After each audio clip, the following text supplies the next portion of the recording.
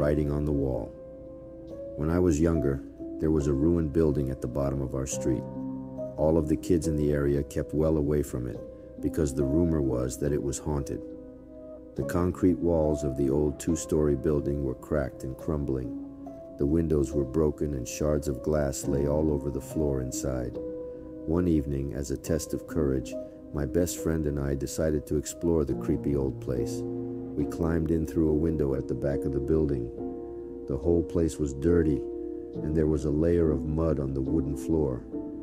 As we dusted ourselves off, we looked up and were shocked to see that someone had written the words, "I am dead," on the wall near the ceiling. "Probably just some teenagers trying to scare kids," I said. "Yeah, probably," replied my friend nervously. We explored more of the rooms on the ground floor. In a room that appeared to have once been a kitchen of sorts, we found more writing on the wall. It read, "I am in a room upstairs." We walked up the creaking stairs to the second floor. I led the way and my friend followed close behind. I wasn't scared, but he was beginning to get a little jittery. When we came to the top of the stairs, we turned left and walked cautiously down the narrow hallway. At the end of the hallway was a closed door with some more ominous writing on it. "You will find me in this room." By now, my friend was shaking with fear. I was quite creeped out too, but I didn't want to show it.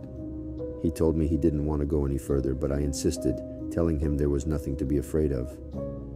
I turned the handle and the door creaked open. We stepped into the room and found it empty. There were 2 closed doors on either side. There was more creepy writing on the wall. It read, "My head is on the left and my body is on the right."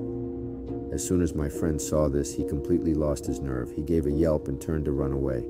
I caught hold of his arm, but he shook me off and fled out through the open door. I heard his footsteps disappearing off down the hallway. I held my ground. I was determined to be brave and overcome my fear. Mustering all my courage, I opened the door on the right and walked inside. I walked to the other side of the room, and on the wall, written in tiny letters, were the words, "My body is underneath." I looked down at the floor. I was standing on some more writing on the floorboards.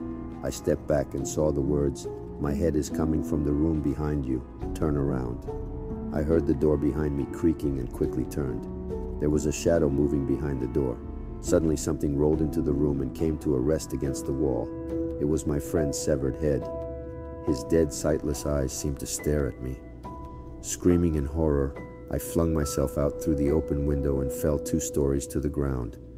I landed on my side, breaking my arm. In horrible pain, I ran home, crying and yelling for my parents. The police were called and they searched the old ruined building. At first, they didn't find anything. There wasn't even any writing on the wall. They combed the house from top to bottom, but didn't find any traces of my friend. Then they pried up the floorboards. His body was lying underneath. They never found his head. Subscribe and click the notification bell to never miss out on new creepy and paranormal videos like this. Unveiling the unseen, embrace the shadows.